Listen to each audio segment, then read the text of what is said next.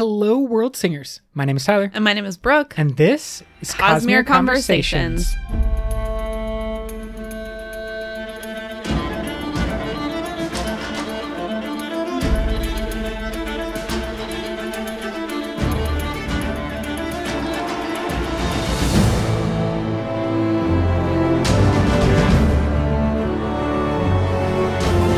Welcome back, everyone. Thank you so much for being here because we have one of the most well-researched and I think important episodes for you today. Significant amount. This was very research intensive. I used all 4 of the books and pretty much every online resource as well. The interactive map, the Arcanum, the wiki, the off-brand wikis. If it exists out there as a possible research, it has been picked through bit by bit because in this episode, which is as always, hashtag all spoilers all the time, we are talking about everything in the possible Cosmere. Yeah, big spoilers. So turn back now if, I don't know why you're here, but if for some reason you're listening to this episode and you have not read all of the Stormlight Archive books, turn back now. Because we are going to be looking at the entirety of Shallan Davar's timeline from her birth up until the present moment, everything that we know of through Rhythm of War. The reason for doing so, I think, is obvious and immediately apparent. This has been one of the biggest questions and areas of speculation since Rhythm of War came out. And clearly one of the things that Brandon has seen as the primary, or one of the primary mysteries. Yeah. She is providing a lot of the intrigue, where Kaladin is very straightforward with sadness and stuff. Supers. And that's perfect. Kaladin, sadness and stuff. Shallan, though, that's the name of his spin-off series. Yeah. It's going to be great, starring Horn-Eaters and Herdazians. Shallan provides this long-running mystery, and this character who is unsure of herself, is an unreliable narrator, is, as we've previously mentioned, literally snapping in and out of moments in her own life as people are talking to her. It triggers something traumatic, a traumatic memory, and she snaps time mentally, skips over the time so that she can blank out and get to a more comfortable moment. This research and laying out this timeline, I actually found it super helpful and made me a little bit more empathetic or understanding of Shallan. I was oh, I feel like I kind of get it now. Okay, I see where you're at, girl. Yes, and I think that's the most important thing with this episode. It is for us looking back in the future, so that we can see and gain that whole perspective on Shallan without the reading of it, which is always done in this mysterious kind of fashion. It's so jumbled. Yes. And to be fair, disjointed. There's still a lot of questions. There's not a whole lot that I think we're going to be able to answer definitively in this episode. We are going to try to do our best to pin down some of the key points in terms of Shallan's oaths and where she's at in her radiantness, and when we are seeing her various radiant accoutrements. Yes, the blades and extras that she has. I think that's going to be primarily the benefit of this episode. And what I would kind of just like to do is let's start at the beginning. Yeah. After a little bit of listener feedback from our last episode. Yeah, this is actually kind of going to tie in. Another thing I got out of laying out this timeline is some potential similarities between Shallan and Adolin in terms of their spren-ish bonds. So something interesting to keep thinking about. From our last episode on Adolin and Maya, Jaso Beck said, quote, I had a thought about the Adolin-Maya bond. Following the Rhythm of War advance of a weapon that can kill a spren, what if that doesn't work on a Deadeye like Maya? It would be a big shift at some point in book 5 if that was the case. Just a thought to where these awakened Deadeyes could lead to in terms of advantages, end quote. I think that's a really interesting speculation about, is the concept of permanently kill or kill going to be a real threat that the spren face in the next book? And then do the Deadeyes, either through their knowledge as spren that were making this decision in the past and have lived with the consequences for a long time, like we can't be under the assumption that they're not capable of kind of growth and learning, because we've obviously talked a lot about how Maya is, and we should assume that I think there will be a role for that like army of Deadeyes that are gathering. Oh, for sure. And they are, of course, many more of the Deadeyes that we have seen than we have seen of shard blades. Right, like there's a bunch of hidden shard blades out there. I was just thinking, like, if you were to go to the physical realm location of all of those Deadeyes, would it just be like a pile of shard blades? Well, because maybe we don't know a lot about that moment when the shard blades are slammed into the ground. Maybe that was a controlled release of their weapons, and not all the Radiants did that. Maybe there were, I mean, we know that there were other Radiant orders that were not so primarily like warrior focused. What if all like the Truth Watchers were just sitting around and just like tossed them into a pile, and then just all the Radiant orders just like tossed all their shard blades into a pile instead of doing like the fancy thing of like going out on the plains and you slamming just mean them like into the ground. whatever happens at Feverstone Keep? Yes, right. Like that moment. Yeah, that obviously couldn't be all of shard them. blades. I don't think. Yeah. So there could be a big pile somewhere that just nobody has uncovered, just in some mountain, real high up or something. Just a backup Urithiru, just a small tower, just shard blade tower, and they just keep all the shard blades there. What a discovery that would be. That would be crazy. Okay, let's get into our timeline because we have about 5 pages of notes to get through. So, 1156 on Rashar, Shallan is born. Let's just do a quick recap. Her father and his manservant are both part of the Ghost Bloods, which Shallan learns much later on down the line. And her mother is sort of tangentially connected. She knows people in the Order of the Skybreakers. And of course, the Skybreakers are on a mission with Nail to prevent new Radiants from appearing. There certainly is a lot of questions that I still have about her father in the Ghost Bloods, her mother in the Skybreakers, and then how these two get together, and then are also just kind of like random royals. They're not like super powerful royals. No, they're not powerful at all, which is like the point. And so they were clearly connected, and it just kind of begs to question is, if you're the most powerful entity, a king or a queen, a Kholin, if you will, in society, do you really go looking for these kind of mysterious organizations, or are the mysterious organizations always operating on like the edge of power, not like the complete center, but like, you're... I mean, I think it's probably mutual. I think it's a mutual sort of attraction situation. I don't think we know exactly when her father became a Ghost Blood.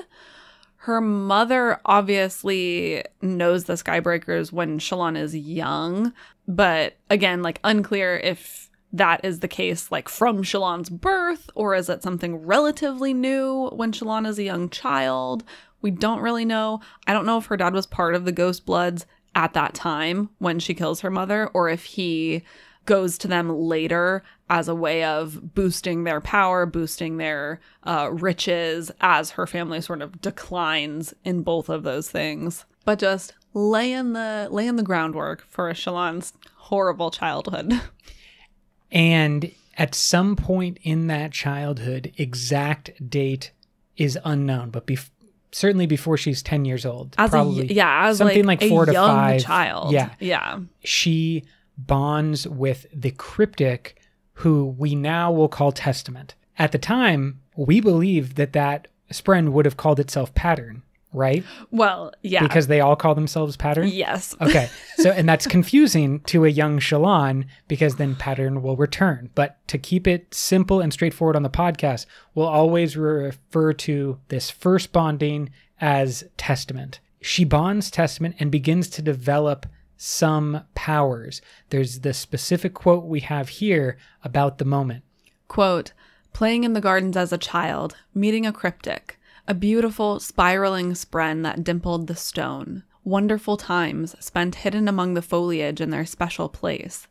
The cryptic encouraged her to become strong enough to help her family, to stand against the terrible darkness spreading through it. Such a blessed time full of hope and joy, and truths spoken easily with the solemnity and wonder of a child. End quote. That last line about truth spoken easily is, of course, telling, because the key aspect that Shallan is going to deal with the rest of her life is the telling of truths and uncovering these truths that she has hidden in her own mind. It also is truths plural. So that means as a young child, she spoke at least 2 truths. And that's in addition to the first ideal, which is the same for all radiant orders, including the Lightweavers, even though their subsequent oaths are different. So I think we can say that as a young child, Shallan had said 3 quote-unquote ideals was a 3rd level radiant, which also makes sense because we know a few years later in 1167, at the age of approximately 11, Shallan kills her mother with her shard blade. This moment, of course, intense. We are not going to sit on all the intense emotional moments because we're trying to do this broad timeline.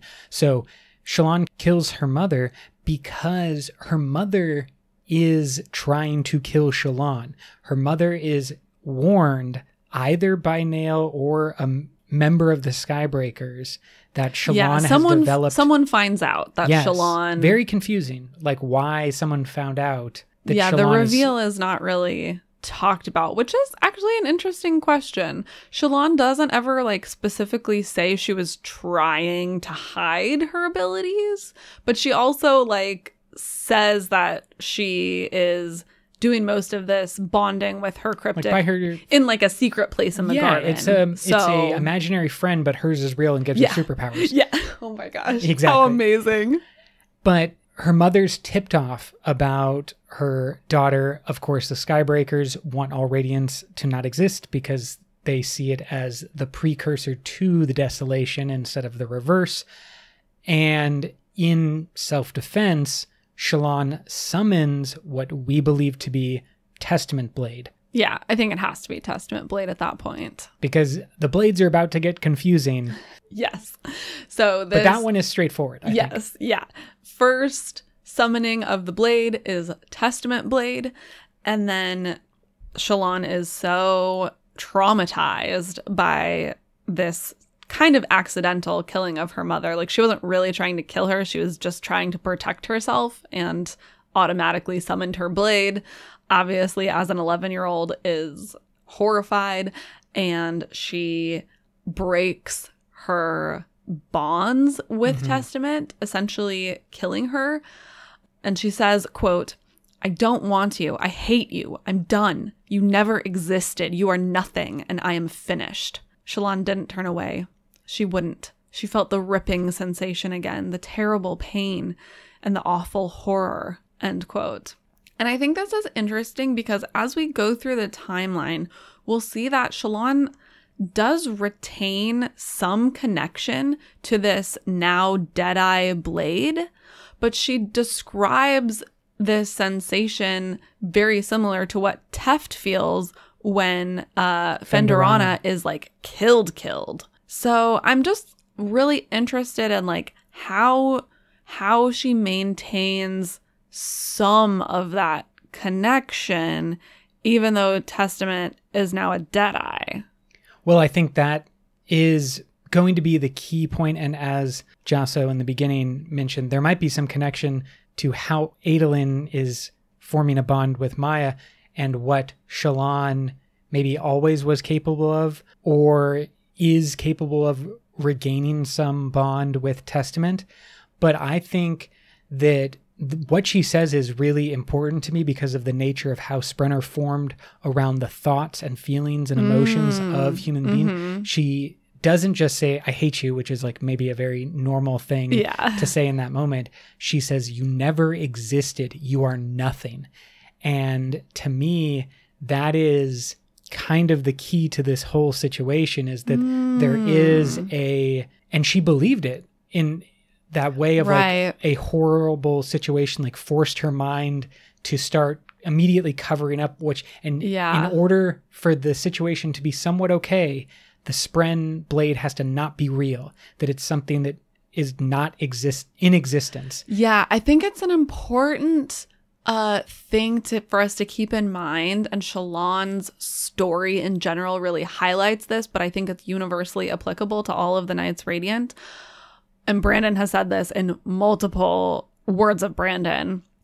The Radiant Oaths and like basically everything about them, their validity, their ability to be accepted by the spren and honor / cultivation / any, higher power that's doing the quote unquote accepting, is all about perception. Mm-hmm. These are not actually like universal truths in any way. They are subject to the unique perception of these beings, whether that's a spren or a human. And so I think that really comes into play with Shallan's timeline, that her perception, her ability to recognize and acknowledge things is just as important as like the actual words that she's saying. I 100% agree. And we actually see from Venli's perspective a character who is continually through Rhythm of War saying and failing and being rejected when she attempts to say the words. Yeah. And she's like, no, I totally believe in freedom and cultivation. And her spren are both like what? I mean, if that was true, then... Yeah, you just watched the little kid be tortured and in a cage, and you just watch. So I believe in freedom. But yes, I 100% think that it is about the mindset and perception of the individual, certainly not just the words, but what Shallan is going to now begin to go through with just this like multiple traumatic experiences all on top of each other, all happening because of one another, all like interwoven in that weird way that of course all of life is, but it's hard to see it this way. But she killed her mother, who was attempting to kill her because of Testament. She killed her mother with Testament. And then she kills Testament because of her mother. And then that trauma leads to her father eventually becoming such a raging alcoholic and an abusive person that she kills her father as well. And that trauma then leads her family's financial collapse and her going to see Yasna. And all of this is, like the snake that eats itself. It's just all going round and round. And that, I think, is what Brandon has captured so well with the exploration of trauma and all these different characters, is how it all feeds on itself and one trauma begets another trauma. And Shallan is just our most theatrical presentation of it. And I really have loved seeing it in this very clear, straightforward timeline, because the next point, which is happening in 1173, is that Shallan becomes Yasna's ward at age 17. At this point, she starts seeing the cryptics. She sort of sees into Shadesmar in a way, because she sees the full cryptics in their like body form. She starts seeing them in her capital M memories that she takes and drawing them. And then, of course, we have the moment when, quote, she screamed then, jumping to her feet on her bed, dropping the pad, backing against the wall. Before she could consciously think of what she was doing, she was struggling with her sleeve, trying to get the soul caster out. It was the only thing she had resembling a weapon. No, that was stupid. She didn't know how to use it. She was helpless. Except storms, she thought, frantic. I can't use that. I promised myself. She began the process anyway. 10 heartbeats, to bring forth the fruit of her sin, the proceeds of her most horrific act, end quote. Now, this is, of course, happening in Way of Kings. It is just at the beginning when we are starting to explore, probably through Adolin or Dalinar, the summoning of the shard blades and like just learning about the basic magic systems here. We have no concept. We don't know anything about spren or spren blades. Like none of that is anywhere close to. So this moment, I think to me as a reader and generally for a lot of the fandom was, oh, Shallan has a shard blade that is like the other shard blades. And so to me, this whole concept of introducing Shallan's, I never knew and I never had any guess that there was another pattern. Like that was not of course on my radar at all. Once you go back and start thinking about it, you're like, oh, so clear. Obviously, because obviously Shallan was not bonded to pattern at this point. So like it doesn't make any sense. Yes. So again, I think we can say here with pretty much 100% certainty, this would be her testament Deadeye blade, which again, she somehow has retained a bond to. Well, I think that what has happened with Shallan and Testament, it's like Harry Potter and Voldemort, or one cannot live while the other is alive. And so this concept of like, she shifted her perception when she was younger, and she is still alive and capable of shifting her perception back, and therefore the bond can't be completely severed. You know, it's like it's definitely traumatic, and it was like ripped away from her, and so it's broken. But I do think that there is an element of like, it wasn't completely severed. Yes, and I think some other evidence for that is that immediately after that quote, she accidentally soul casts for the first time. And in that process, she mentally speaks to those cryptics she's been seeing. And she speaks what I think is going to count as an ideal. She says, I am terrified. And the cryptic's kind of like, okay, that works. And then she soul casts. And I think that this is her second ideal, because as we said at the top of the episode, the first ideal is the same for all orders. In book, we do not ever hear Shallan say the first ideal. So my thought is that somehow when she quote unquote kills Testament, she just goes back to being a first ideal radiant. Like it doesn't completely go away. She just goes down to floor 1, not floor 0. Certainly the cryptics are willing to continue to investigate Shallan, and eventually our pattern, modern pattern, is sent to bond her. He is probably one of these tall characters that she sees. But I would agree that there is like some floor above the first ideal that is probably very hard to go beneath, because saying those words it's like a hard foundation to revert from. Yeah. And so as long as you're still kind of on the right path, you can't fall back too far. And there is an element of, I didn't put this on the timeline, but before Shallan becomes Yasna's ward, we see that flashback where she meets Wit at the Middle Fest or whatever. Yes. And she kind of inadvertently light weaves. And going through her timeline and just like the way that she accumulates power, she's got a lot of power like pretty early on. If she was legitimately just a baby radiant, having like only first said the first ideal, like even the fact that she's able to accidentally soul cast at this point, I just feel like she clearly has maintained some of her powers. And that indicates again that there is still this like bond or floor level radiance that's been happening. Yes. And so the question is, how much of that is because of Testament, a maybe still partially capable Testament, and where does our modern pattern come into play? Well, we think... Yeah, they're not bonded now. Exactly. Yeah. So they're definitely not bonded in Way of Kings, and it's that early investigative phase. But I think that what's important is that while from a reader's perspective, it seems like Shallan has had a spren for a long time, it's actually almost perfectly in sync with Kaladin's progress in Way of Kings. As he is progressing with Syl, she is in that investigative phase. I think that's the point, though. We think it's the same. We think that they're discovering this like kind of at the same time, but they're not. Shallan's actually ahead of Kaladin. Well, I totally agree that she's ahead of Kaladin, but she, I think, is ahead of Kaladin with pattern, and not just that she is having some type of previous relationship with Testament. I think that both exist. You don't think that this quote that we just read of her soul casting has anything to do with Testament?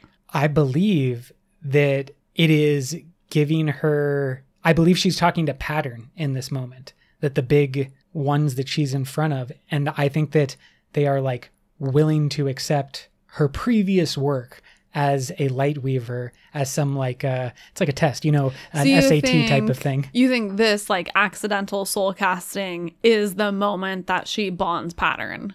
I don't believe that necessarily. But okay, so the question becomes like, can she do this soul casting without being bonded to pattern? You would have to say yes, but you think it's Testament sourced. And I think that this is the cryptics, be they pattern or just the scouting party, whoever it happens to be. I think it's them. Yeah, that's the thing. I think at this moment there are multiple cryptics around and they're kind of all talking to her, which is why I felt like this is not the bonding moment, because there wasn't a clear relationship between her and a single spren. And so it like must be relying on her residual Testament power, because then later in the book, when she is like confronting Yasna about the Soulcaster and Shadesmar and everything, then she like purposefully tries to go back to Shadesmar. She's like, I'll show you, watch this. And she purposefully like reaches out with her mind and is like, hey, cryptics, I need your help. Can I go back there? And a single cryptic replies to her and is like, okay, tell me a truth. Tell me a really, really juicy one. Well, would you like to read through? Yeah, let's do it. Okay. Quote, "You need to tell me something true," it replied. "The more true, the stronger our bond." Yasna is using a fake soulcaster, Shallan thought. I'm sure that's a truth. "That's not enough," the voice whispered. "I must know something true about you. Tell me. The stronger the truth, the more hidden it is, the more powerful the bond. Tell me. What are you?" What am I? Shallan whispered. Truthfully, it was a day for confrontation. She felt strangely strong, steady, time to speak it. I'm a murderer. I killed my father. "Ah," the voice whispered. "A powerful truth indeed." End quote. So to me, I think that is the moment when she first bonds with Pattern. I agree 100%, but I also think that means she is, at this moment, a third ideal radiant that she bonded with Pattern. Yes. Okay, so that's my thought, is that this is ideal number 3, her truth being I'm a murderer. I guess you could make an argument that the I am terrified like doesn't really count, because as Pattern says in that quote, like that's not really a super juicy truth, you know? So maybe it doesn't count. But I think that you're clear that there's now a one-to-one relationship with this cryptic that we think is our Pattern. And Shallan is clearly this time saying a juicy truth. Yeah. And so this meets all of our thought process. So she is either a second ideal Night Radiant or third ideal at this moment in Way of Kings near the end. And is now bonded to Pattern. This is pretty much the last thing that happens with her in Way of Kings. And then when we pick back up with her in Words of Radiance, we pretty much immediately see Pattern in the physical realm as his Pattern. Yeah. As his Pattern on the ship. But yeah, how it's like embossed and he's always moving in the wood there you and go. stuff. Embossed. Great word. This is, of course, just a few weeks, maybe a month later. So Shallan is still 17. Yeah, I think it's very quick. Yeah. And she will remain so because much of the events of Words of Radiance happen pretty quickly compared to something like Oathbringer and Rhythm of War that take place over many, many weeks or even months at times. Yes. And then in terms of the events of Words of Radiance, that is really why I say that I think the I am a murderer truth is her third ideal. So let's go through some of the events here. Obviously, on the boat, Jasnah sort of explains to her, hey, you are becoming a Surgebinder / Knights Radiant. And something that Jasnah says that I think is super important that I just like kept coming back to throughout all of my note taking is that Jasnah makes really clear the fact that the orders of Knights Radiant are just a way of codifying something that already exists, and that these, specific names and specific like procedures around becoming a Knights Radiant is all a construction, and that like it doesn't necessarily have to be like this. And I think that that's just so important to keep in mind that Shallan's teacher is telling her the answer, we, the reader, are like, oh, obviously that doesn't apply. She's going to follow the exact same pattern as Kaladin, Bridge Boy Extraordinaire. Right, and just that, like, there is just the idea that there are super clear-cut first ideal equals this, second ideal equals this, third ideal, you get your shard blade, fourth ideal, you get your shard plate. And, like, it's just not that clear-cut, and Shallan is the perfect example of that because she's like said truths and then taken them away and then forgot about them, but they're still kind of there, and then she says them again and she kind of gets power up but maybe not, and she like has a sword but she doesn't, and maybe she has a sharp blade. When Shallan is on that ship with Jasnah, it is of course attacked by the assassins sent by the Ghostbloods, and Shallan is going to perform this large amount of soul casting. Yeah. See, this is the other reason I think that at this point she has to be at least a third ideal, because again, we think she's about similar to Kaladin, but she does a lot, like quite early on. She has relative ease in creating an illusion around herself to hide from the assassins. She creates another, where she sends a picture of herself like running away, and then she soul casts the entire ship.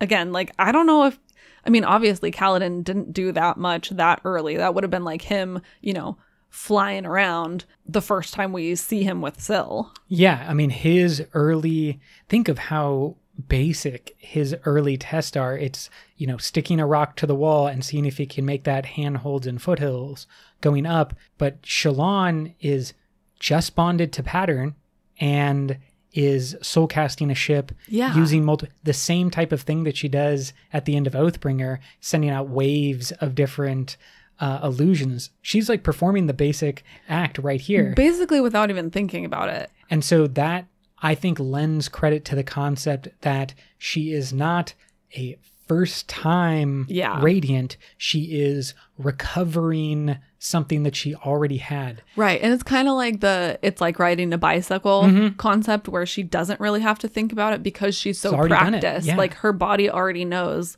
oh, I'm looking to hide, creates a hiding illusion. To me, this is actually so perfect. If you think of what being a toddler was like, or if you have young children, that concept of your brain is not developed enough to understand quite how you fit into the world, but you have a very powerful imagination and a very high amount of emotions that are just like flowing through your brain. And so if you were a young child and were blessed with the ability to be a light weaver, I would make so much cool stuff. Oh my gosh. Like, you would just be like painting your room with imaginary lights all the time. Just every type of thing that you thought and imagined as you were like, whatever, running around the park, but running around the park would become like a kaleidoscope of colors or whatever you happen to want it to be. It's certainly one of those things that in some ways like comes easier as a young child because you're not in your head as much. Yeah. You're not thinking and worrying and like trying so hard. You're just being and doing and experiencing. And probably a lot more honest when you have to tell those truths to get your power-ups. Totally. So I think that this is a huge show of power when she soulcasts the ship, and it is something that will be like a good indicator for, how powerful she is capable of becoming in the future as well. A few days after this, Shallan, is on the road. She meets up with the slave caravan, and there is a moment here when she's talking to Pattern, and we have, quote, "You spoke oaths." Shallan froze. Life before death. The words drifted toward her from shadows of her past, a past she would not think of. "You live lies," Pattern said. "It gives you strength." End quote. There, I think, is our evidence that Shallan clearly said the first ideal somewhere way back in the past. We have not seen it, but she did say it at some point. And then, of course, their caravan meets up with good old Tin's caravan. And this is where Shallan starts to learn all of the things that she will later channel into Vale. Which we believe, because of the end of Rhythm of War, Vale already exists in Shallan's mind. Yes, no? I think it's still a question, but I have some arguments for when I think Vale is created. Okay. We'll get there. This, I think, is the first time we see Shallan actually summon her shard blade. She kills Tin, and here we go.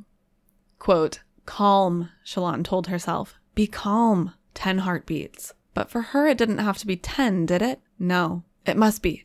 Time. I need time. End quote. Definitely one of the first moments in the series that we get this hint that what we learned about 10 heartbeats may be a fallacy. Now, is that because Shallan has now bonded and is maybe a third level radiant with Pattern? Yeah. And she can summon a spren blade instantaneously? Right. Or is that closer to a reference about what Adolin has discovered in his relationship with Maya, that if you have a close bond with a Deadeye spren, as Shallan does have a close bond with Testament... Maybe. No, I think that undoubtedly Adolin is able to develop a close bond with Maya, though he is not her original human. Yeah. Shallan definitely has a strong bond with Testament that cannot go away because she is Testament's reason for existing. Like, I think that is the main underlying thing that makes them closer than just a regular shard blade would be with a regular user. Yeah, I think there's a question here as to which blade this is that kills Tin. I think that it is Testament blade. I think she draws Testament blade and uses it to kill Tin because at that time she is also having Pattern do distraction work. So Pattern is like running around doing some voices. So because he's like running around, I think that her blade has to be Testament. I think you could make an argument either way, but that's mine. So I do think that there is an interesting question about Deadeye blades being able to be summoned in less than 10 heartbeats. I would think that if she knows that it can be summoned in less than 10, it is probably something that she has done before. I don't know. I'm just like very question of like, why does she think in the first place that 10 heartbeats are needed? It started as a spren blade, which doesn't need 10 heartbeats at all. And now it's because a she's trying to pretend like it's not. Yeah. That's what I think is she's saying 10 heartbeats because she's pretending. She's like, I need it to just be a regular shard blade. Yes. And so this is why, to me as the reader, I was more convinced that Shallan's mother, or maybe father, but Shallan's mother was a regular shard blade wielder. Yeah, and I mean, that's what we're supposed to think. Killed her, she got the shard blade, or was like using the shard blade to, anyways, but that pattern of blades being handed over to the one who defeats them. Yeah. I thought that's what Shallan did. And so it just like popped into existence after her mother or her father died, and she got to pick it up. But of course, she had this blade all along. And so I think that's really the point, is that every time she says 10 heartbeats, that's a lie to herself. Yeah. And this is when you just get into Shallan as an unreliable narrator, because the information that we want so bad about the shard blades and the magic systems and her spren is her most unreliable category. Like everything she says is a lie wrapped in trauma, wrapped in an enigma, and it is just spren blades all the way down.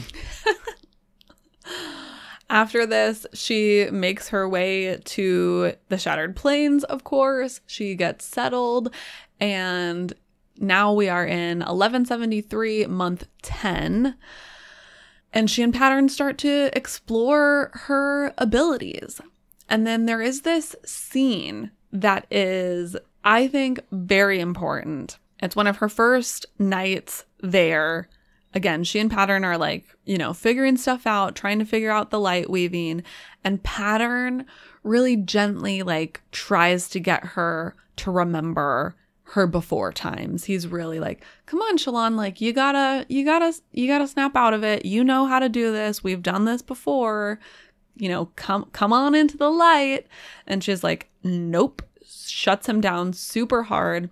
And she shows him a vision of like, quote unquote, who she really is, which is like this sad girl just curled up in a ball. And she says of that vision, quote, she could not laugh, for laughter had been squeezed from her by a childhood of darkness and pain. That was the real Shallan. She knew it as surely as she knew her own name.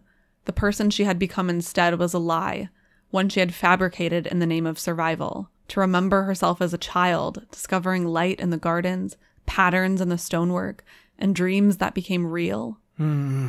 Such a deep lie, Pattern whispered. A deep lie indeed. But still, you must obtain your abilities. Learn again if you have to.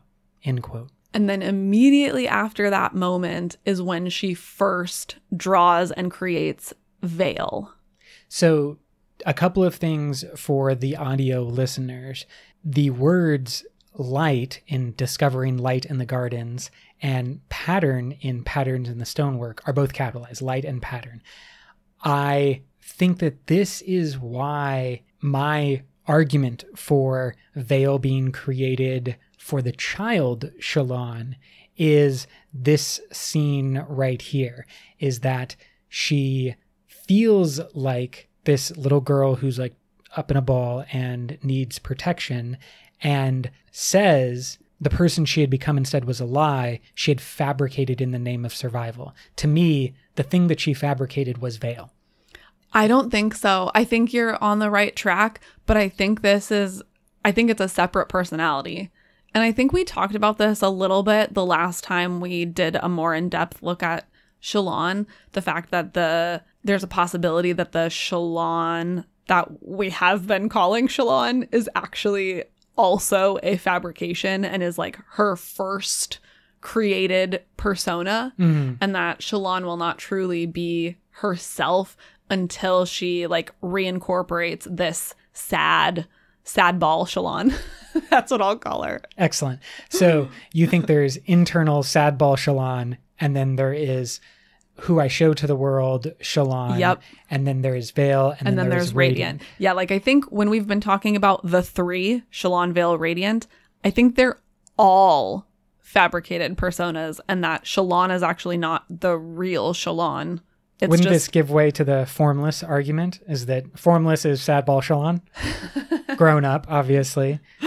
Kind of, yeah. I think that there is a possibility. Like, I hear that argument, and I think it's a strong one as well. I really kind of connect this idea that she thinks this thought about how she fabricated someone to survive, and then literally the next thing she does is draw Vale and bring her into existence. It's almost like something that we'll talk about later, but she uses the veil as a type of shard plate to protect her from the dangers around. But like, I think that those two just being so close, that this moment of saying I fabricated someone, well, I and think then drawing Vale is so. like, I think why there's a I connect them. difference because in Rhythm of War, when Shallan has that conversation with Vale, finally like confronting her, The unveiling. yes, You're very welcome, everyone. Take that to the bank. Oh my god, That's I'm a gonna check stick you with can that. cash. During the unveiling, Vale quite literally says, "I am that blank part of your memory." Like, Vale is the part of Shallan's mind that goes catatonic, that we see many, many times throughout the series. When Shallan tries to think about her past, it's that catatonic wiping of her mind to protect her. And then, But I think there's a difference between the less magical, let's say, I don't want to call it normal, but the less magical version, which is just the catatonic staring at a wall. I think Vale is like the physical persona of that part of her mind, that Shallan takes something that has always existed since she was a very small child and like pushes it into a real thing that has a face and thoughts and a personality. that's a great call. And I like that idea of, you know, taking something in the mind and then pushing it into reality, because that's what creators do and light weavers. And that, so again, like you said, that's what she's talking about right here. She's talking about the way that she has been protecting herself from her past. And then she immediately like channels that feeling, that need into the creation of Vale, literally and physically in this scene. So I think Vale, you know, capital V, the person Vale, doesn't exist until this moment. Okay. But that doesn't mean that her mental process that Wasn't- becomes Vale got didn't it. already Okay. exist. I can totally get on board that bandwagon. Let us know what you think on Twitter or Facebook or Reddit or Patreon, where you can be a patron and get extra bonus content. Until then, though, we want to continue right down the path. Diving back in, we're only in Words of Radiance. We're just going to push right through, because Shallan and Kaladin have a huge, not only character growth moment, not only a relationship moment for those who ship Kaladin, and even if Shallan. Yeah, oh, you gosh. Shallan fans. the Shallan fans out there, this is their creme de la creme. This is their moment upon moment. It's a great scene. It's a great scene on all fronts. Even if there's not romantic, it's very good for their relationship excellent. overall. I think that this moment in the chasms where they discover something weird about each other, and they each come to a greater appreciation of one another, is one of those perfect examples of writing where you're getting everything you want, because you get the character growth and those moments, and that's lovely, but you also get Shallan revealing her shard blade to someone else. Yes. This is the super first important time. moment for And Shallan's Kaladin. shard blade journey. Yes. She reveals her shard blade. Obviously, Kaladin's like, WTF, why do you have a shard blade? She gives the shard blade to Kaladin, and Kaladin specifically notes that it does not scream in his head. Now, that can really only mean one thing to me, and this was my first reading, supported by what happens slightly after. They're trying to cut out little sections in the rock wall to protect themselves. Shallan is like, it's too unwieldy to cut at this angle, and then shrinks down the blade. But I think this is her pattern blade, and that's why it doesn't scream in Kaladin's mind, is because it's a living spren blade. I think that's the most likely scenario, because it doesn't scream, it changes shape. We don't actually know for sure if we can rule out Testament, because unlike in the tin scene, in this scene, we are seeing it all from Kaladin's point of view. So we don't actually know if Pattern is still running around with Shallan as she's creating illusions and like trying to help Kaladin. But I think most likely it's Pattern Blade. And there's also this quote, better if she'd been able to send the illusions on Pattern, but it was problematic because, end quote. I think we have to imagine this as the first appearance of the Pattern Blade. Agree.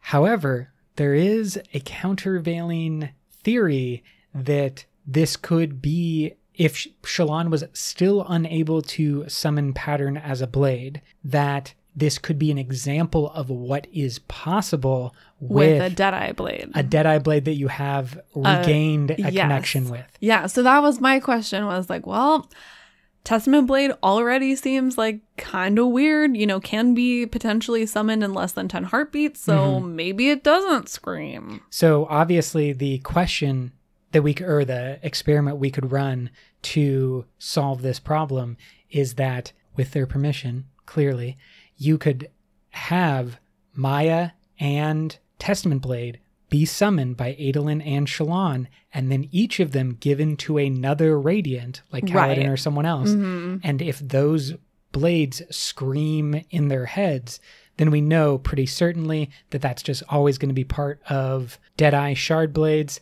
and that this was definitely Pattern Blade.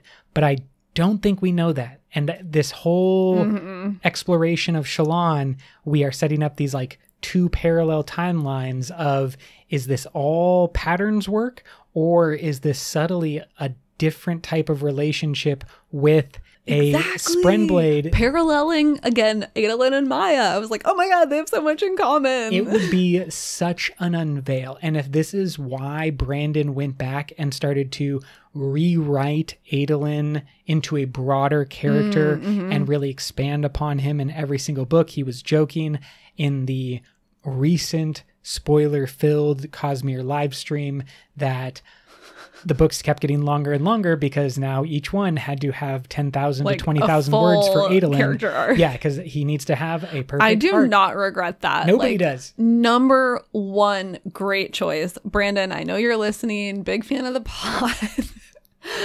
Thank you for Adolin. That's all I need to say. And if it is unveiled that Adolin is going to go on the journey that Shallan has already been on in establishing new relationship. Yeah, they're with kind of Deadeye. both going on it at the same time, really. Yes.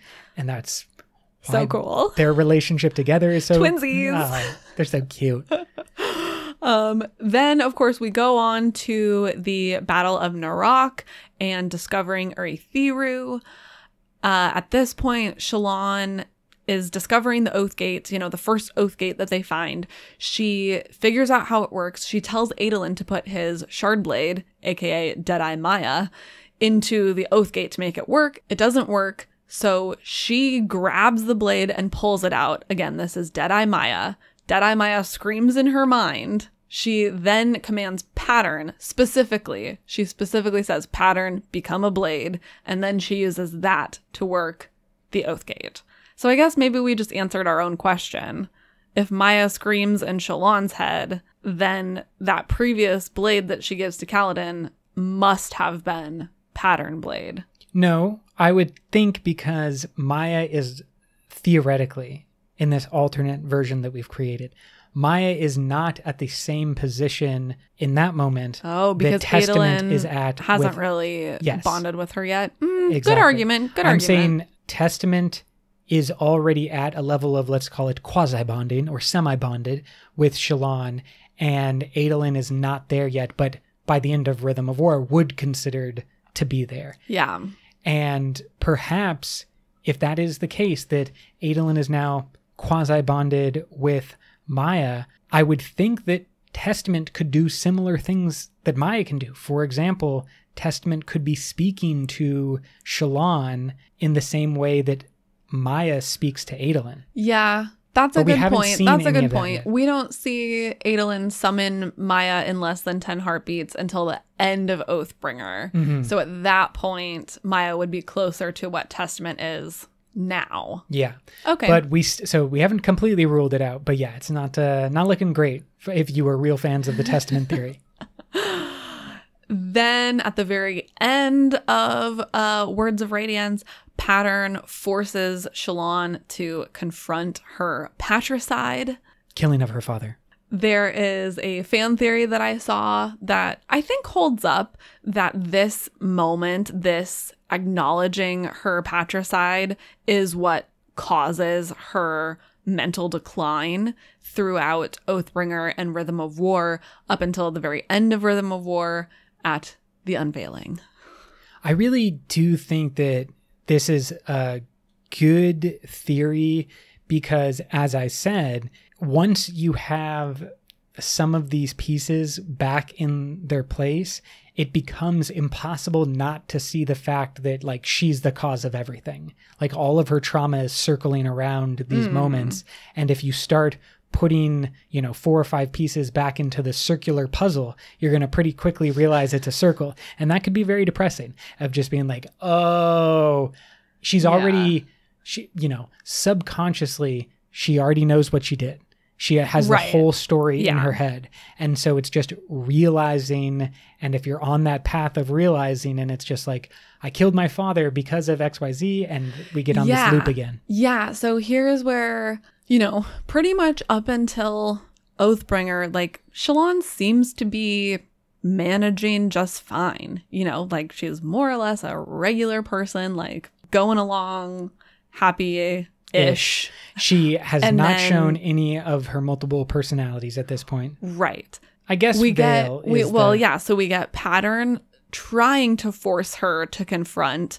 Veil appears. Then we get this moment where she's being forced to acknowledge killing her mother. And almost immediately after, which we don't necessarily notice because there's a book break, but almost immediately after, she creates Radiant. And so definitely, and this is what Pattern says in Rhythm of War when they're having their breakdown / heart-to-heart. He said, I was wrong. I made a mistake trying to force you to remember.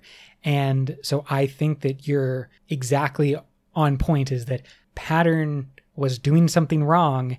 And in the moments when he forced her to remember and to level up, she mentally split off another character. Yeah, he is like poking holes in the armor that she needs to be a functioning human. And so because she doesn't have that anymore, she has to create something new, which is her personas. Man, such a deep exploration of the psyche and how people process trauma in different ways. I was just listening to another podcast that was talking about, in a real life situation, about how someone was dealing with their elderly parent who had Alzheimer's, which of course is a disease that takes away people's memories over time.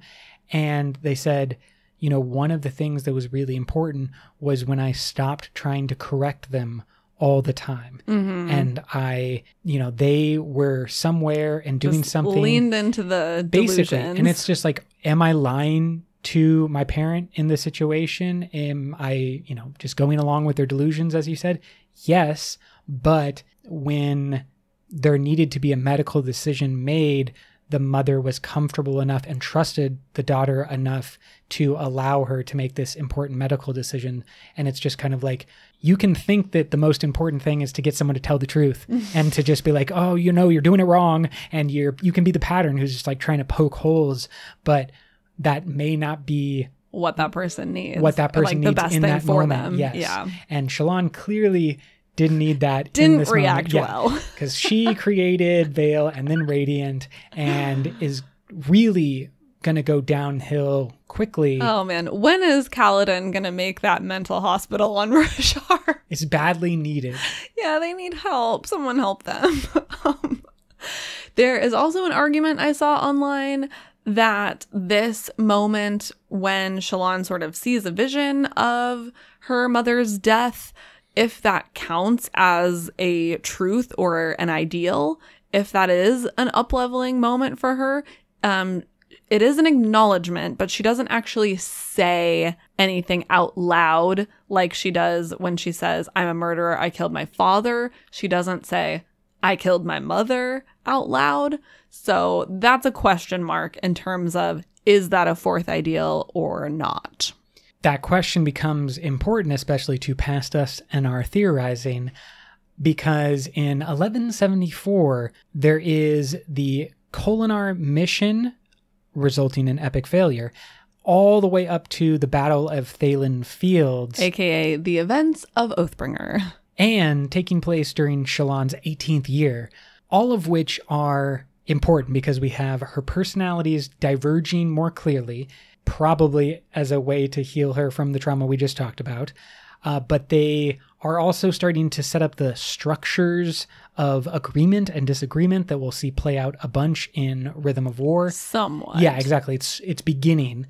We have many revelations with Wit, including the flashback that you already mentioned, but also the Girl Who Looked Up story. Yes. With the aid of Wit suspected, Shallan is able to create illusions that actually have physical substance. They feel like something. They're not just light shadows that you can kind of wave your hand through. Maybe that is just Wit's influence, but I think that that's part of the argument that maybe that scene at the end of Words of Radiance was a fourth ideal. Maybe she's leveled up a little bit. And then we also see that during the Battle of Thaylen Field, we see all three of her personalities fighting together. They're creating illusion soldiers that, again, have at least some substance to them. And then, of course, we see Radiant appearing in Shardplate, ? Is this real Shardplate? It is speculated so heavily because when Yasna approaches Shallan's 3 in that moment, it is Radiant that solidifies and is like, here I am. Yes. And then the shard plate disintegrates off of her and she like becomes Shallan again. But it is seemingly that Shallan had shifted over to become a Radiant in shard plate in that moment. So that's why the speculation exists that she's a fourth ideal at this point, which is maybe that vision, or maybe there was some other ideal or truth said, like way far in the past, that what we think is the second ideal is actually the third ideal. Who knows? These Lightweavers, they're hard to nail down. Complicated. I think it's important to go back on this point, though, to go back to what Yasna was saying and what Brandon has said in terms of there being differentiations between orders and like not everything is always clear. So we don't necessarily know if fourth ideal equals shard plate. Like maybe she is the third ideal and she just has her shard plate. Like that's possible too. I completely agree, and we've definitely like mentioned that as we're going through all these heavily theorized things, we always kind of end or parenthesize ourselves by just being like, or she could just be able to manifest it early. Yeah, like there's so much that we don't know. I really do love this idea that we took the most rigid of orders in the Windrunners and then tried to apply that to everyone. To everything. And we were just like, of course, the Cryptics and Lightweavers are going to look identical to the militaristic, honor-bound Windrunners. That makes it, because we're just learning and we're just trying to apply any set. And that's what Brandon does so great, is that every time we think we know something, he either shows us a little bit more. Actually, life's a little bit more complicated than that. Okay, this brings us to Rhythm of War. Obviously, the most important moment is the unveiling, and there's some interesting quotes here between Vale and Shallan, which I think may have some bearing on like what exactly Vale is and what her function is. Some of this we've kind of already been through. Quote, I killed my own father. I strangled him with my own hands. The words cut deep like a spike through the heart. Vale winced visibly. But that cut to the heart somehow left warm blood bleed out, flowing through her. You have borne that truth for 1.5 years, Shallan, Vale said, stepping forward. You kept going. You were strong enough. You made the oath. And Mother, Shallan snapped, do you remember the feel of the blade forming in our hands for the first time, Vale? I do. Do you remember the horror I felt at the strike, which I never meant to make? Vale whispered, I've protected you all these years, but it's time for me to leave. It's time for me to be done. I know what you are, Shallan whispered. You're the blankness upon my memories, the part of me that looks away, the part of my mind that protects me from my past. End quote. And then I think she says, I'm your Vale, Shallan. She does. Yeah. She's like, yeah, of course. I'm your Vale. And then we're all like, oh. So that unveiling is, of course, also a reabsorption of those memories. And that is a key part of what happens in that moment, is that the blanked out moments, the things that were designed to protect Shallan, and when Vale stepped in, are now one. And we believe that by the end of Rhythm of War, Vale is no longer. Yeah. But the Shallan that exists has become all the best parts of Vale, but also those hard moments. And that's what Vale says. Mm-hmm. She's like, I'm not anything that you are not. Like, we are we. During this exchange, Vale also forces Shallan to confront her previous spren testament. And there is, again, this type of thing where she sees a Lightweaver-esque vision of one of these truths that she has suppressed. And it's like, does that count as a truth for her ideals or not? And Brandon has been asked this multiple times. So he was asked by Enceladus47, does Shallan's I killed my spren count as a truth? And responds with, in Brandon fashion, a very long answer. Here we go. Quote, I'm going to leave that up to theorizing, figuring out the timeline that's going on with Shallan. What we can say is that Shallan is reconstructing, in many cases, oaths she has said before, and it is working slightly differently than someone who is saying new oaths. And indeed, saying she killed her spren is one of those steps. I'll leave it to you to try to parse through that. It's actually pretty complicated. We have a nice big page explaining all of this stuff internally to make sure that we're keeping it all straight. Because she has violated oaths and reconstructed them is basically what's happening. And she is regressing, and she's doing a 1.1 steps forward, 1 step back sort of thing, kind of frequently, end quote. And I think that is perfect. Again, just keeping in mind that these things are much more fluid than we think they are. And we are creating a tiny little version of the big page with explanations basically for Shallan and her timeline here. And I think there is an aspect of like, it's not that she's swearing new oaths. Yeah. But she's said the truths, and then she has suppressed the truths, and so she's still kind of a radiant, but not. And then she's becoming more radiant, but not for the first time, you know? And I think that's where some of this like weird power stuff with her is coming from, like why she's still bonded to the Testament blade, and why the soul casting and illusion making comes so much easier to her in the very beginning. Things like that, because the ideals or the truths that she's said are not gone completely. They're not destroyed. They're just in the darkness. And there may be some, we'll call them capital T truths, that she has to say, but in order to say that, she also has to admit things that are true. Yeah. Maybe. Yeah, kind of like your callback to Venli, where Venli has sort of a long process of like first, you know, processing it just kind of within her own mind of like, okay, I think that this is kind of the feeling of what my next oath is going to be. And then she, you know, processes that for a while until she finally says it out loud. So it might kind of be something like that.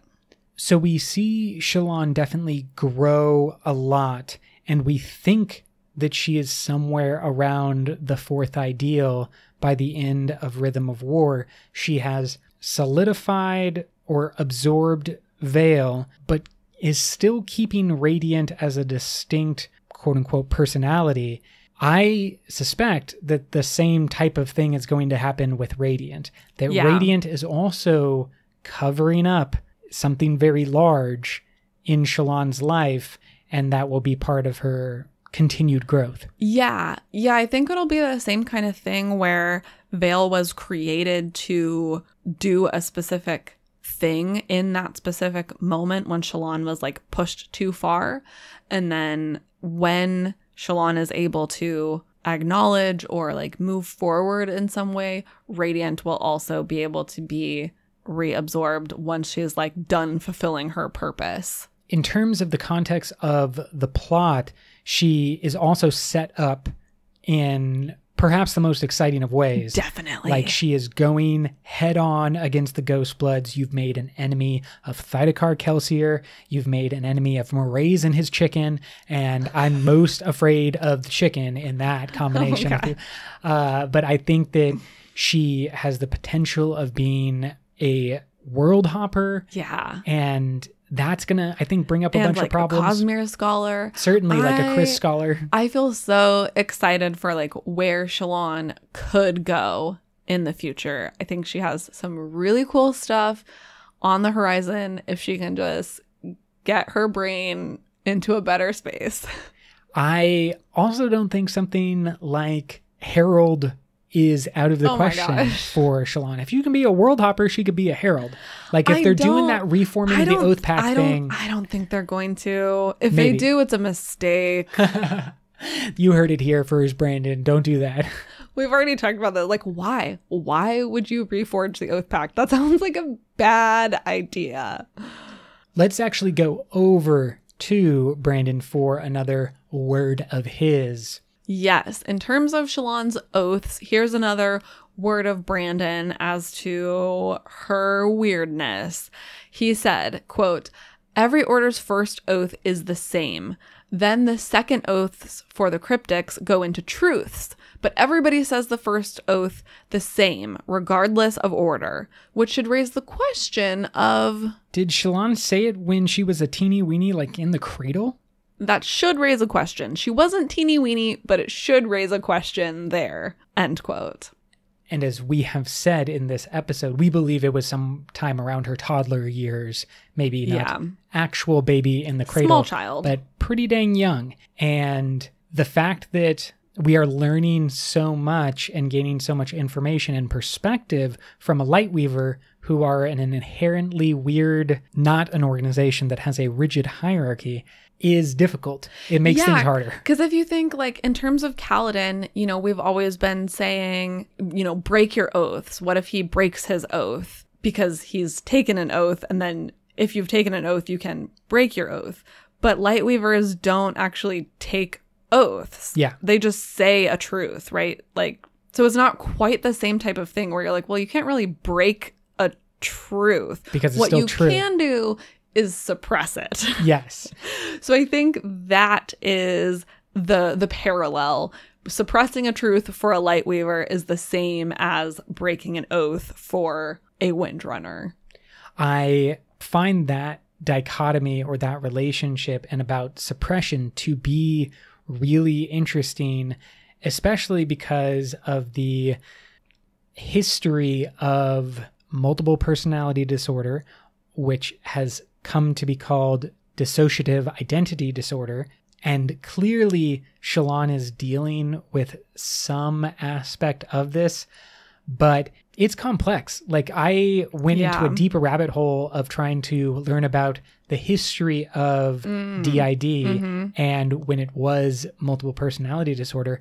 And there is a lot of something we've mentioned on the podcast before previously as well, but hysteria and multiple personality disorder have a lot in common in that it's doctors, often white men, who are diagnosing women with diseases so that they can give treatments to things that are more along the lines of just trauma or difficulties and their interpersonal relations or their sexual relationships or whatever. But then that becomes a diagnosis from a doctor. And like the first doctor who in quote unquote invented and found multiple personality disorder was pretty much a fraud and like was force creating a person to tell a story about how they were having multiple personality disorders.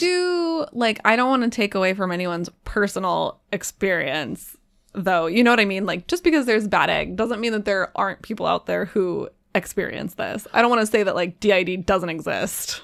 I think that what we should take away, though, is that it is not something that's simplistic. Oh, it is not as easy as saying Shallan, the real person, has 3 distinct personalities that represent themselves at distinct times. Mm-hmm. It is something more akin to there is a person who is dealing with trauma by repressing and temporarily accessing memories that they have as a defense mechanism. And it's like a big flow. It's all jumbled up together rather than like, and here's Vale, the plucky drinker. Sure, who has nothing to do with Shallan. It's yes. Like Vale says, like, we are we. Yes. And I think that Brandon's handling it really well. It's obviously something that he has put a lot of work into, trying to understand how these disorders manifest themselves and the variation that exists.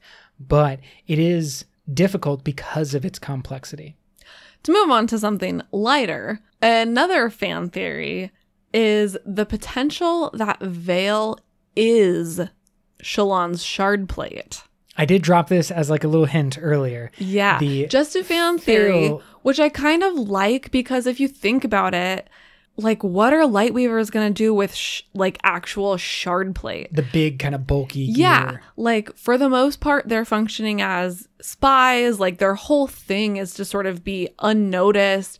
Having shard plate would like completely defeat the purpose of their, you know, illusions and hiding and sneaking. And as we've seen, the actual spren plate has no problem shifting around as it does on Kaladin. Yeah. Like it can be different sizes. It can be different opacities. Opacities? Anyways, tell me how to say that word.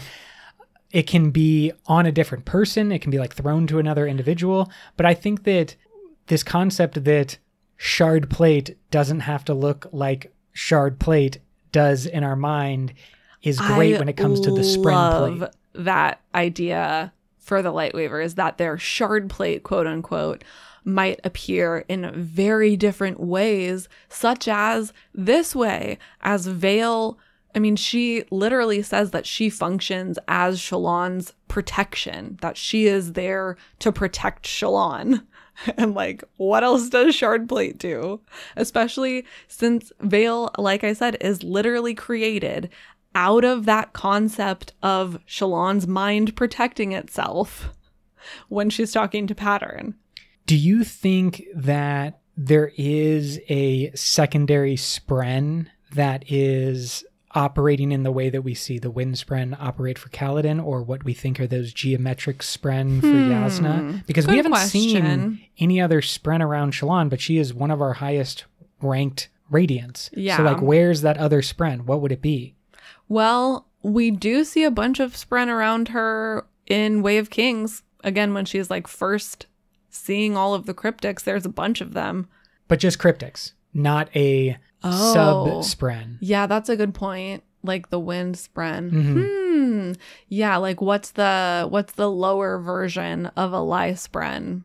And that's why I think that it's a very interesting concept of like the creation of a shard plate is kind of like the creation of a Jedi's lightsaber. You know, it's this thing that they have to manifest themselves as part of their trials to move forward. And in order to have shard plate as a Lightweaver, you have to create an illusion so strong that it manifests as your plate. I love that. And so it's not a secondary spren. But if you happen to know what the secondary spren of the cryptics is, or the sub-spren, however you want to phrase it, let us know on Twitter, Reddit, Facebook, and Patreon. Another interesting quote that someone on the internet pointed out in relation to Shallan's shard plate that I thought was very interesting. I had not read it in this way before, but I kind of love it. It is chapter 15 of Oathbringer, so super early towards the beginning. Again, we kind of forget about it because there's a book break, but this is essentially immediately after they have found Urithiru. Shallan has had that vision acknowledging killing her mother. She's kind of freaking out. Adolin's like, hey, great news. You have a shard blade. This is the best thing ever. Yes. So giddy. Let's practice with it. And Shallan starts having a panic attack. She cannot stop thinking about this vision that she's seen. Everything in her brain is just like, I killed my mom. I killed my mom. I killed my mom with that shard blade. I can't tell you that. She starts panicking. She doesn't want to acknowledge the shard blade. She doesn't want to hold it. Adolin's like, let's duel. She's like, please no, please no. He then asks her, quote, what about plate? Do you have that hidden away somewhere too? Not that I know of, she said. Her heart was beating quickly, her skin growing cold, her muscles tense. She fought against the sensation. I don't know where plate comes from, end quote. And so if that growing cold, muscles tense, and a sensation that she has had before and is maybe fighting against, what if that is the summoning of her plate? She then immediately creates radiant. And that, to me, is like what we have seen before. She is taking in, processing something, and then instead of dealing with it, she shifts it around and like redirects it. Oh, it's like a Avatar redirecting the lightning. Yeah. She's just taking in that negative energy and redirecting it into a veil or a radiant. So here's my thought. She confronts murdering her father and gets her shard blade. Third ideal. She confronts murdering her mother. That is associated with her next bump to her shard plate. I think she has like had it before, but because again, we're like resurfacing these things. I think dad is connected to shard blade. Mom is connected to shard plate. She says that like she can't get rid of the shard blade truth. Basically, she's like, can't get rid of that. Like, shard blade's here to stay. And then she creates radiant. So I think she's kind of like, well, I have to make concessions somewhere. The blade is now undeniable, but I refuse to acknowledge my mom's death, and I refuse to acknowledge my shard plate. And to push those things away, she creates radiant. Who, of course, is good with the blade and wears plate. Yeah. In the key moments. That's my thought. That's a good way of explaining and understanding. And back to what we were just talking about, the real disease of DID, that what you just described to me is far closer to what actual descriptions are, is that it is like the trauma is coming in, these people are experiencing the trauma, and then they bundle that up and move it into a quote unquote identity or personality, but that it's not so much a separate personality. Yeah. As I mean, I think that's why they changed the name of the disease, right? Dissociative identity. And because of the connections to fraud and the founder. Well, and stuff sure. like that. Yeah. But yeah, like I think to the point, like it's not a completely separate thing. Yes. You have just dissociated from something. I think that's the important inclusion is that word dissociate, because like the you that exists is dissociating. Right. And you are taking some of that and putting it over here, but like you can get it back anytime you want. It's right there. And as we see from Shallan, she takes back in those pieces. I am very curious if perhaps one of the things that will unlock Shallan's full potential as a world hopper is a fifth ideal that like releases her from Rashar or allows her to, because I don't want her to lose pattern, obviously, to become a world hopper, but I want her to become a world hopper. So she has to dissociate herself from her identity that is Rasharian. Oh, that's interesting. Like maybe all of this DID experience will actually be like her superpower and the thing that enables her. Because we know that capital I identity is a Cosmere aspect that can be manipulated or worked with. I really like that. And that really ties into like what Adolin tells her and then what she like takes and tells herself in Rhythm of War, which is like our struggles are what make us strong. Yes. The reason that, you know, the person who has the most emotional fortitude is the person who has suffered and struggled and experienced things. The person who has had, a perfectly happy life is not going to be very emotionally strong. Yeah. It's the person who's suffered. And so I love that maybe that will be expanded, and that, again, like, her suffering will become her strength. Ooh. You heard it here first, kids. Well, I want her to be able to do that, and I want her to be able to do it for other people. In my imagination, it is... I don't know about that. No, I want her to do it for Wit. Like, Wit needs to get off planet too. And so he either needs to figure out the same thing Shallan figures out, become a fifth ideal radiant in his own right, but I could also see it being like Shallan's resonant point or her just special ability. But like, Wit needs to get off planet, and I want Shallan to become a world hopper, so she needs to get off planet, and I don't want them to lose their spren. I think there's going to be a different way for that to happen. Yeah, but I mean, it could be a whole bunch see. of like breaking of Rashar as everything collapses. Oh God. Let's get to our Stormlight Archive explained badly. This comes from Paul Rando. Quote, "The adventures of one incredible stick with some human and crab sidekicks."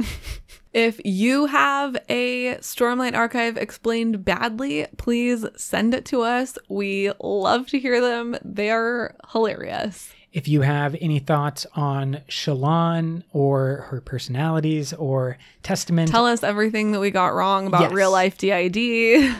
It's going to be a lot, and I'm totally okay with that. But I think that hopefully this exploration of Shallan's timeline will serve as a great reminder in the future of where Shallan has been, how all of the disconnected aspects of her story fit together, and will allow us to best see the Shallan of the future and what she could become in Book 5. Until next time, life before death, strength before weakness, journey before destination.